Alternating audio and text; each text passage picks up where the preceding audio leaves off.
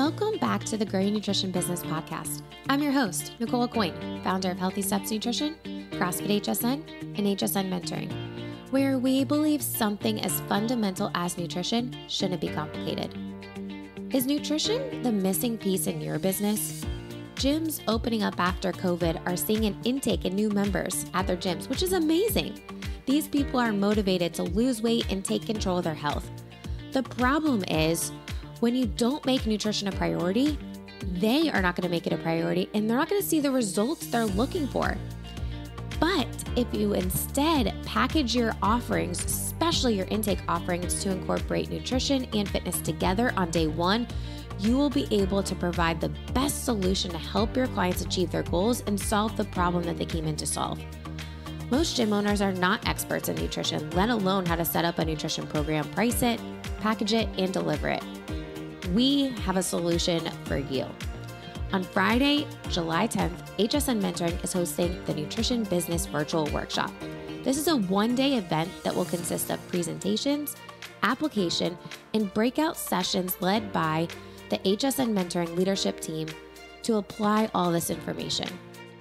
Have you ever gone to a conference and then listened to all this information? You were super excited about it, but then by the time you got back into the whirlwind of your business, you weren't really able to apply it?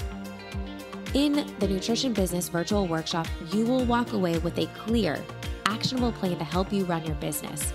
There's an owner's track and a coach's track. Tickets are on sale now. The pre-sale cost is only $169, but the price is going to go up on July 1st, so you want to lock in your ticket today. Today's guest on the podcast is actually going to be presenting during the Nutrition Business Virtual Workshop. Ashley Osterman is our Director of Nutrition Education. In this episode, we discuss mindfulness, intuitive eating, and habit-based coaching. On June 1st, we released an entire Master Habits course for all of HSN Mentoring clients. This had brand new client resources for our coaches to use. As a nutrition coach, you want to feel confident helping your clients on their nutrition journey, and having more tools in your toolbox allows you to do that. Enjoy. Ashley Osterman, welcome back to the podcast. Thank you, Nicole. Always great to be here. Not too long ago, we did a podcast episode on 3 steps to adding nutrition coaching that we released in May because so many gyms were using nutrition as their retention strategy when their physical locations were closed. Yeah, we got some really great feedback on that. And I really think that people really saw the value, especially, then and now more than ever, of having nutrition as a core offering in your business. And, so many gyms use that as their retention strategy. And now gyms are reopening, which is amazing. Our gym reopened. We had 15 new members in the first 2.5 weeks. It was awesome. And more gyms are saying that, like, we're having a massive uptake in new people. And these people are really looking for help taking control of their health. And right now, if you're offering them an option to get started with nutrition and fitness, you're able to help them achieve their goals so much faster. Yeah. We always talk about how important it is for your health and your lifestyle to have nutrition as a core foundation in your healthy habits. And, abs are really made in the kitchen. You can't out-exercise a bad diet. Absolutely. As a CrossFit affiliate owner, people are coming to you thinking that they just need to work out really hard to see the results, but you have to guide them to the solution that's going to solve their problem. You're going to have to help them with nutrition and fitness if you really want to help them see the best results possible. Absolutely. Ashley, you've been so busy the past couple months. And one of the things that we had been working on is this Master Habits course. And you've been working on it so much. We released it June 1st. Oh, yes. It's such an awesome course. I've already gotten so much feedback from our nutrition coaches and our owners about that they're so excited to utilize these resources and strategies and implement them into their nutrition coaching tools. Absolutely. And, we started talking about, what could another podcast episode be to help nutrition coaches who aren't using the platform? Like, man, we just did all this stuff with mindfulness, intuitive eating, building healthy habits. Like, let's kind of do a big picture overview of what were the core topics discussed in the Master Habits course and how are we utilizing all of these things to help build nutrition coaches. So let's get started. First topic in this Master Habits course was mindfulness. Yes, mindfulness. And this is honestly something that I've actually been practicing more and more in my personal life. Mindfulness, you might have heard that term before. People think of mindful eating or bringing mindfulness to your daily routine, but really the practice of mindfulness involves paying attention and being present in the moment experience, with purpose and also non-judgmentally.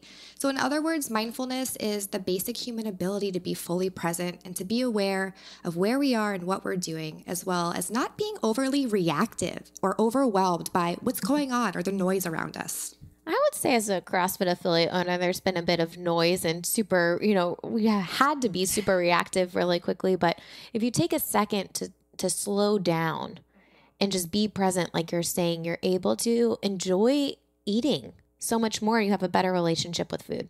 Absolutely. And even when it comes to, negative situations such as stressors, if we actually take that time and take that moment to breathe, process what's going on, and then instead of just reacting or, kind of doing that autopilot that we normally do, you might see that there's a lot of different possibilities to move forward with that situation. Absolutely. Let's dive into mindfulness a little bit. You talked about the 4 core elements of mindfulness. What are those and what do they mean? Yeah, so when we're talking about mindfulness, there are 4 core elements that we discuss when practicing mindfulness. The first one is awareness. Mindful awareness means being fully aware and tuned into what's going on right now in the present moment. Like I was saying, it's so easy to get caught in autopilot in this world. We relive past events or we're planning for the future. We really don't take time to just stop and be present and think about what's happening right now. So mindful awareness involves returning to the present moment, the only time that you can actually be in that moment, and it centers upon accepting each moment fully as it is, which this can actually lead to a greater sense of peace and actually help us when dealing with unpleasant situations. The second core element of mindfulness is attention. So when we think of attention, I like to think of concentration. So taking all of the energy, all of the noise, all of the scattered attention, and settle and center it.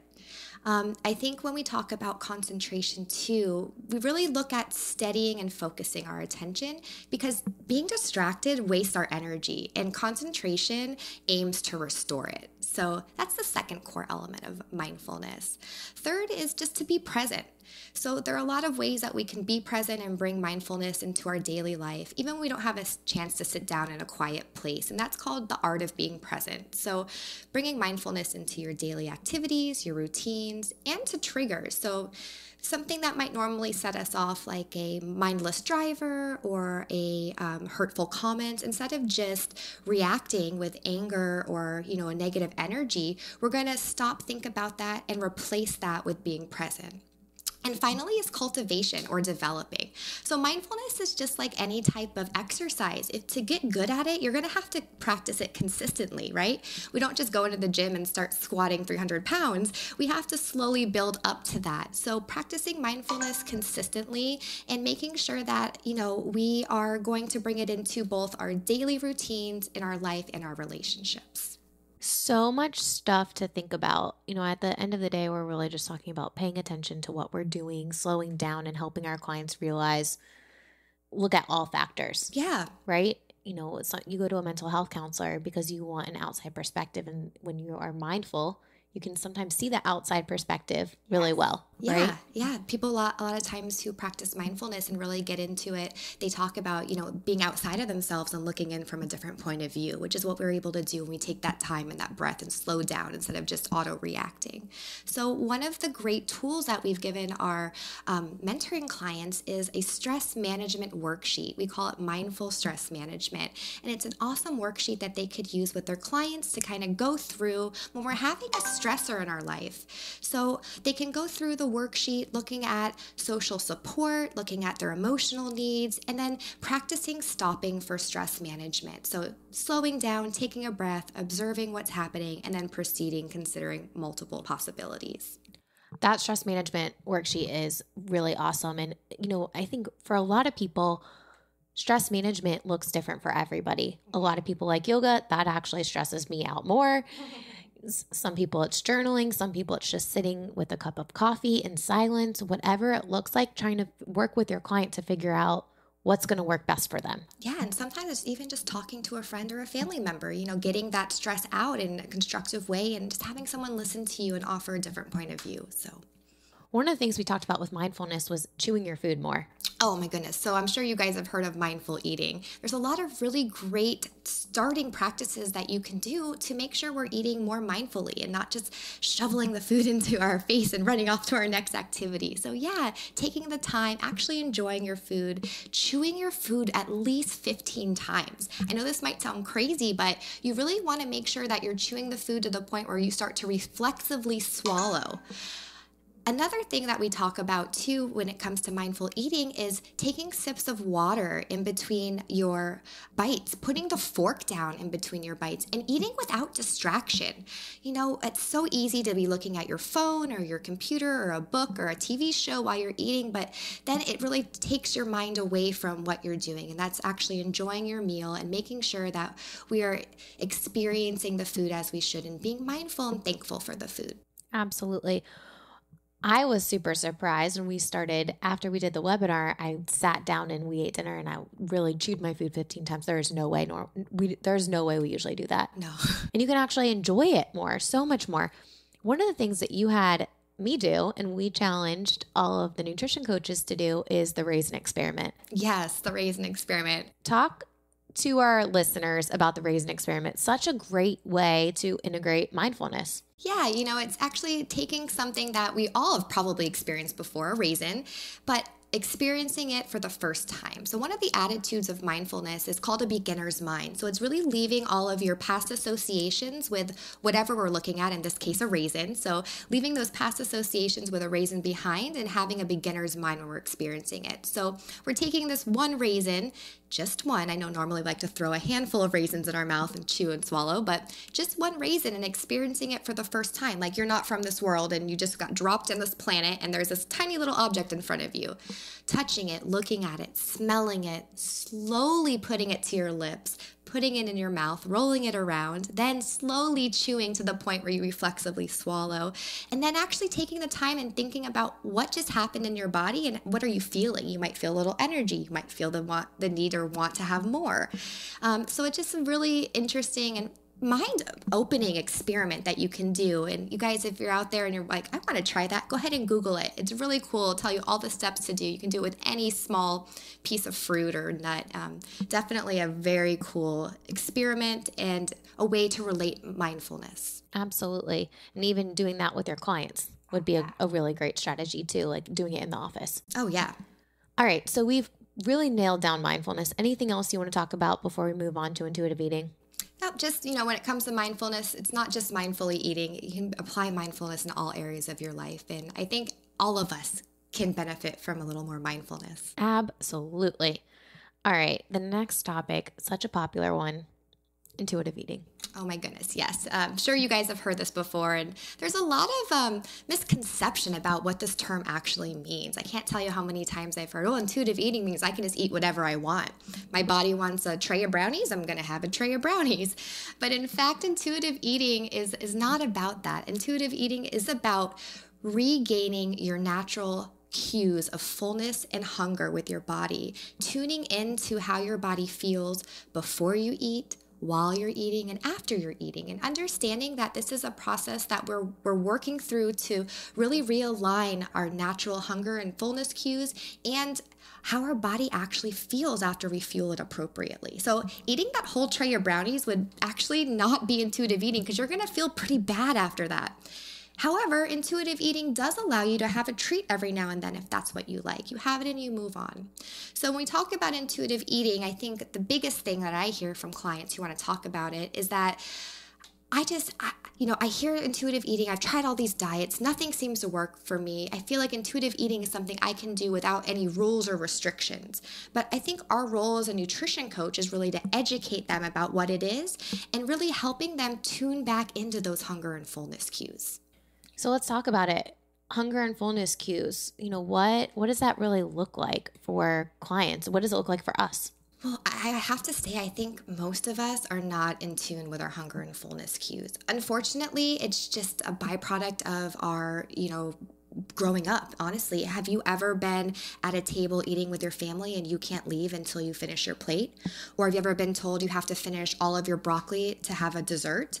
Or have you ever gotten in trouble for eating an entire package of cookies? Well, that's taking away from our natural hunger and fullness cues. We're slowly starting to suppress those. And then also from dieting, years of dieting and restricting also suppresses those cues. So I think it's safe to say that most of us don't even know when we're actually hungry.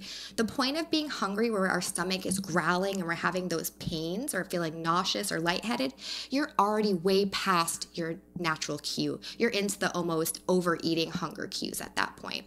So intuitive eating is a great practice that you can utilize with your clients to help them tune back in and find their natural patterns of hunger and fullness. Really, again, bringing mindfulness to what we're doing.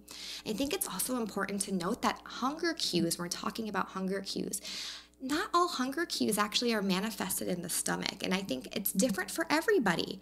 I might experience hunger cues as having loss of focus or having a headache, where you might experience a slight growling in your stomach or feeling a little bit anxious. So actually being able to sit down and tune back into those cues are going to help us be more intuitive as an eater. And the same thing goes for fullness cues. You know, how many times have we gone out to eat, had a wonderful dinner with our friends or family, and as you're walking out the door, it hits you. You are too full. Stomach's getting round. You have to unbutton those pants, like Thanksgiving dinner full. So at that point, you've eaten far past your fullness cue. So taking the time as you're eating to check in with yourself and see how we're feeling, see if we have a slight roundness to the stomach, if the empty feeling is starting to become full again, and tuning back into that will help you become intuitive as an eater. I see it working with clients all the time. They think if they skip meals, they're going to lose weight, right? And then they end up skipping meals all day, and then they overeat at night, and they're so hungry, and they binge eat essentially at night because they're trying to make up for everything that they missed out on during the day. Yeah. And then you end up eating and craving foods that you wouldn't normally eat too. Yeah, and you know, it's science why that happens, because as we're skipping meals throughout the day and we're actually potentially putting ourselves into a semi-starvation state, your body is going to release all of these hormones. That's going to make it seem like you can't control yourself when you're eating, because it's telling you have to replenish, you have to replenish. And we shouldn't get to that point where semi-starvation where we have to binge. So by paying attention to our hunger and fullness cues and fulfilling our needs calorically throughout the day with balanced whole foods is really the essence of intuitive eating.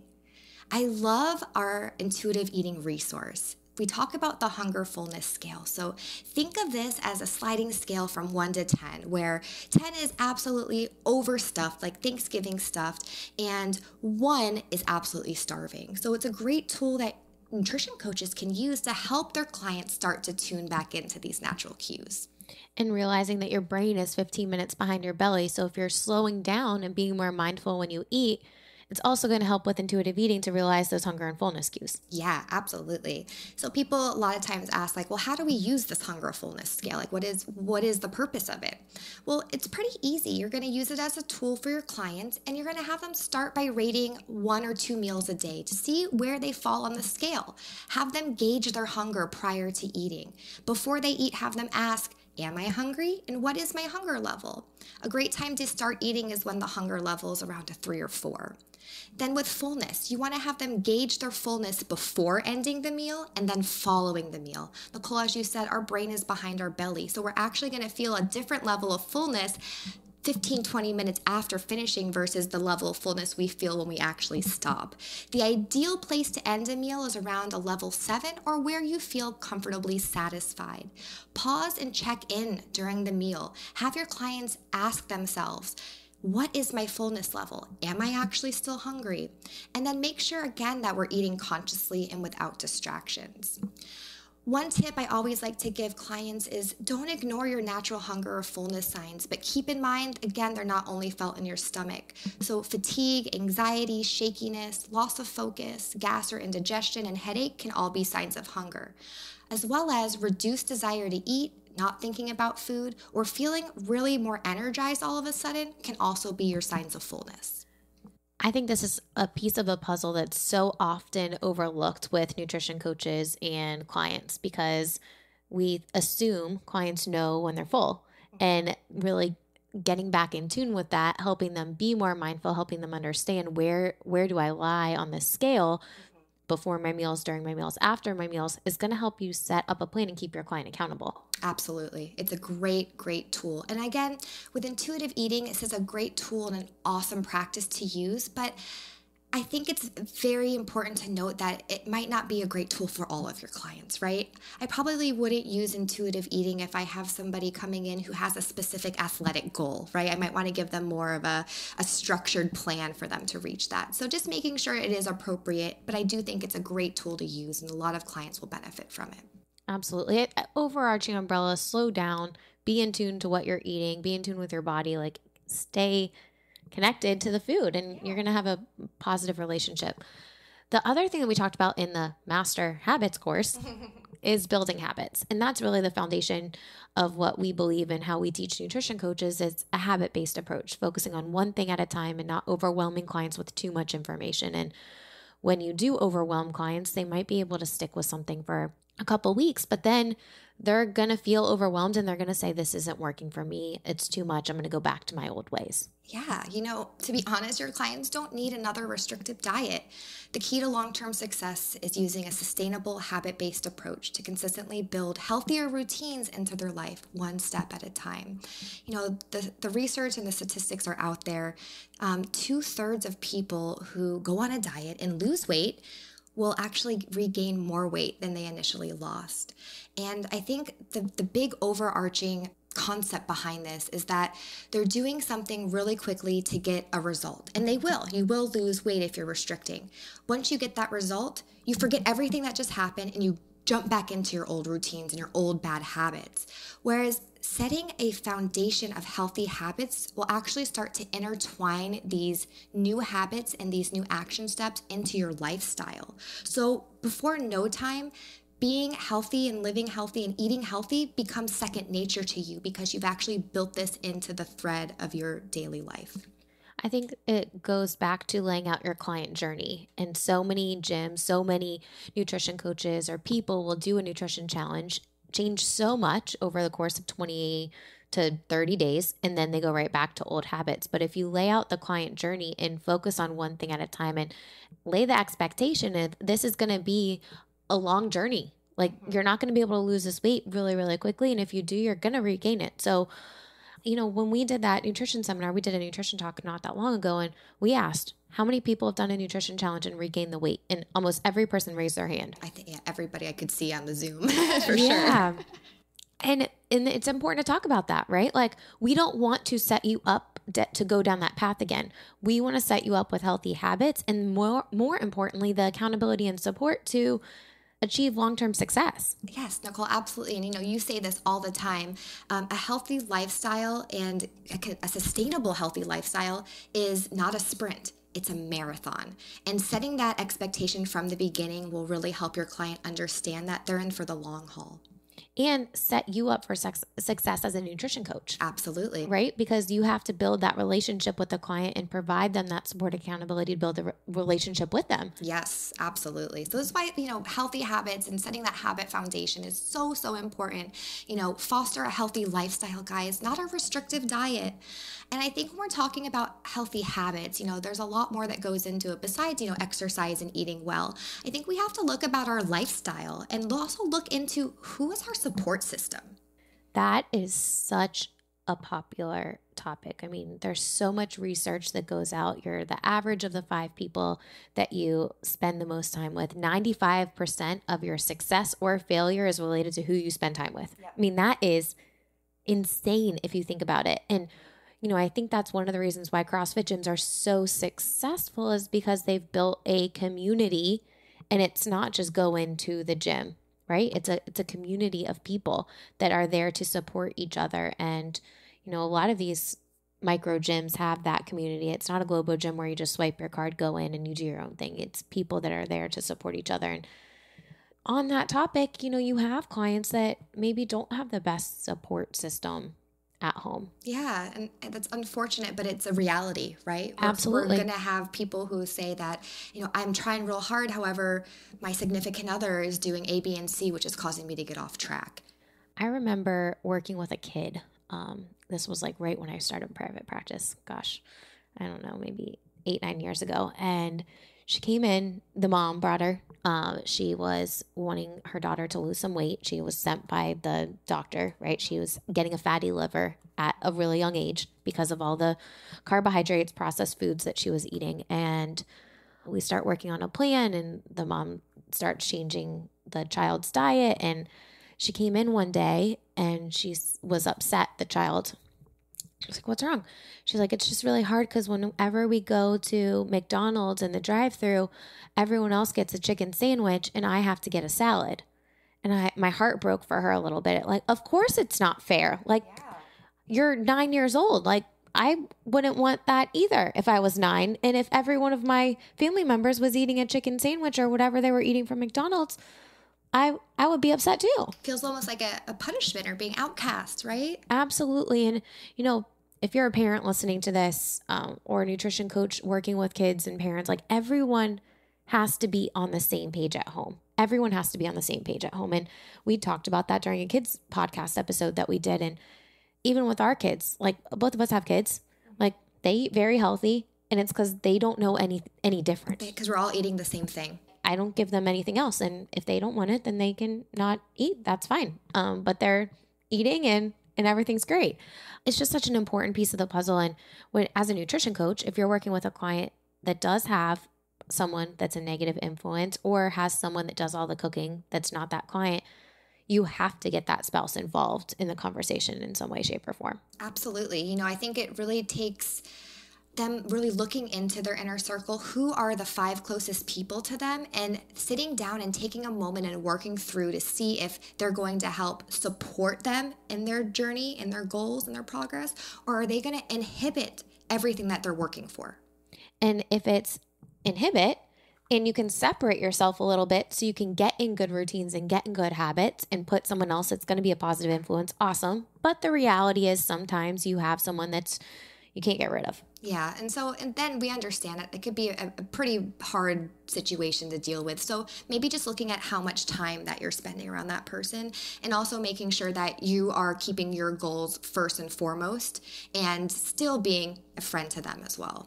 I think too, it's making sure that you're explaining your why. Yes, absolutely. Like, if you were my best friend and you really loved going out for pizza every time that we met, and that wasn't towards my goals, I'm going to talk to you like, hey, Ashley, I would love for us to go out to eat when everything opens from COVID. But I want us to go somewhere different because these are my goals. And this is why I'm a better person. I feel better.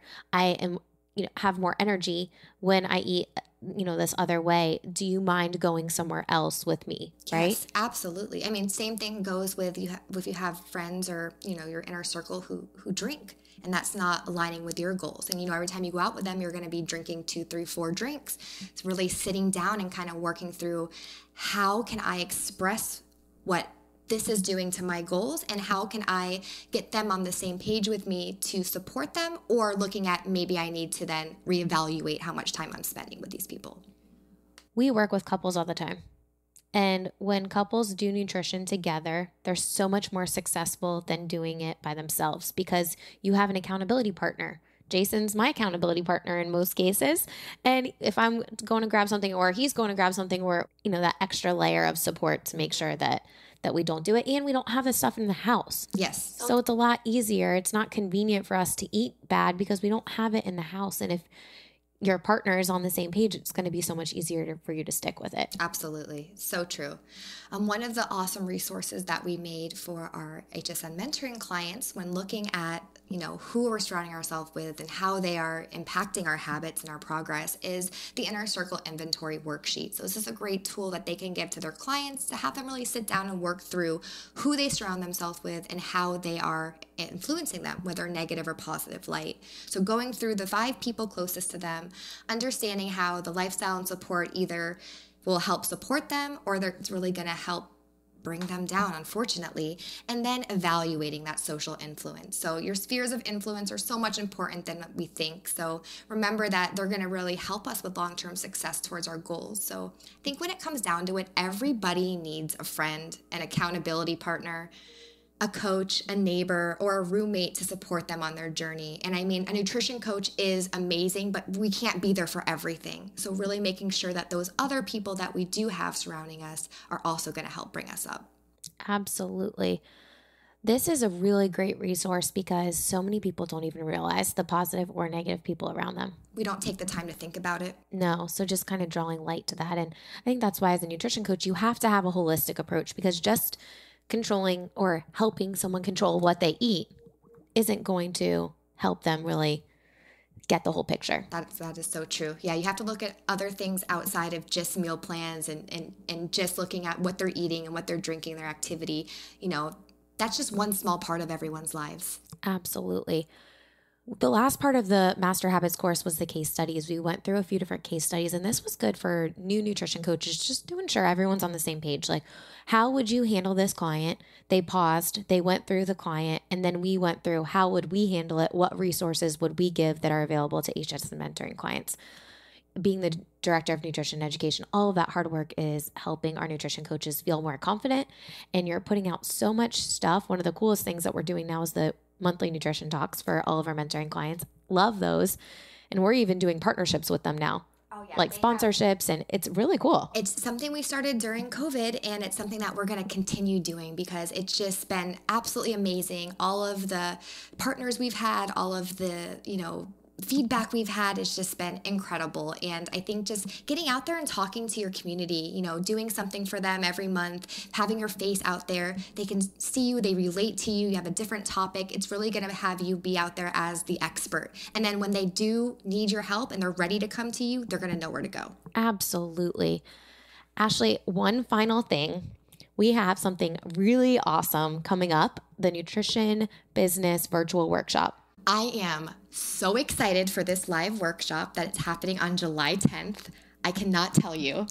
So many gyms right now are realizing nutrition is the missing piece. It's been the missing piece. I need to integrate nutrition on day one to really help set my clients up for success. And this is going to give you a great taste of all the stuff that we provide with HSN mentoring clients. All HSN mentoring clients are going to get one free ticket. Every business will get one free ticket. Most of them have already claimed their tickets at this point. We just released it a couple weeks ago. And we are starting to open this up to the public now so they can buy a ticket to the Nutrition Coaching Virtual Workshop. It's going to be amazing. We have 4 topics. One of them is on marketing. We have another one talking all about fad diets, which is such a popular topic. So popular. We have another one talking about retention with your members at your gym, or retention with your nutrition clients. And the last topic is talking about scaling your business beyond the walls. Yes. And this is really, when I look at the gyms that are bringing in over $100,000 per year in nutrition only, it's the ones that have built successful corporate wellness and nutrition programs and leveraging partnerships. And we're going to really be diving into this step-by-step process on how to do it. Yes, it's going to be great, guys. Highly recommend you attend. There's 2 tracks, owner's track and coach's track. Essentially, all the same presentation material is going to be delivered with both tracks. It's just the breakout rooms are going to be dispersed based on owners versus coaches. So you're going to be able to decide, do you want the owner's track or the coach's track? We're only selling 400 tickets because I want to make sure, although it's live streamed, we could have thousands of people on it if we wanted to. I want to make sure those breakout rooms are super valuable for people, right? Like, we want to make sure that there's someone from the HSN mentoring leadership team in every breakout room. We want to make sure that people, attendees, get the best application for all of this knowledge. I think there's so many times where you go to a conference and you listen to all this stuff, but you don't really take the time to apply it to your business. Like, how can I take this and have actionable steps to help build my business? And this is what we'll be able to do with the Nutrition Coaching Virtual Workshop. Yes, I am so excited about this. I highly recommend that you come. We cannot wait, and it's going to be a blast. Absolutely. So, Ashley, thank you for talking all about intuitive eating and mindfulness. It's such a great thing that we should all be practicing and helping our clients with. Let's go get ready for this virtual nutrition workshop. Let's do it. Stress management and mindfulness is key when looking at supporting our clients in a holistic approach. If you found this episode helpful, you do not want to miss the Nutrition Business Virtual Workshop on Friday, July 10th. This is a one-day epic event that's going to consist of presentations, application, and breakout sessions led by the HSN Mentoring Leadership Team. Every business running the HSN Mentoring platform can claim one free ticket to the workshop. Tickets are on sale now for the public. You can lock in your spot today and finally commit to building nutrition as a core offering in your business. Go to growyournutritionbusiness.com and purchase your ticket for the Nutrition Business Virtual Workshop today.